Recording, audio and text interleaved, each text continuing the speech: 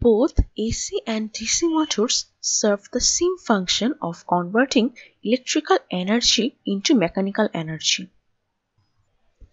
The main difference between AC motors and DC motors can be found in the name itself. For DC motors run on direct current as opposed to alternating current on which AC motors run.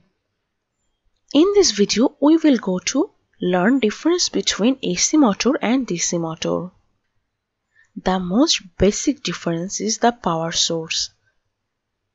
DC motors are powered from direct current, such as batteries, DC power supplies, or an AC to DC power converter, while AC motors are powered from alternating current.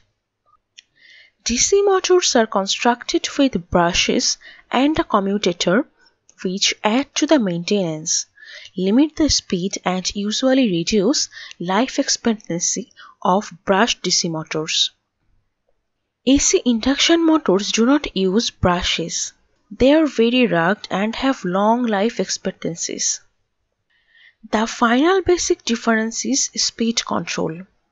The speed of a DC motor is controlled by varying the armature windings of current, while the speed of an AC motor is controlled by varying the frequency, which is commonly done with an adjustable frequency drive control.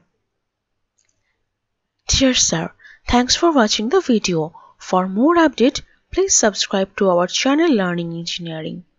And to get notification, please press the bell icon.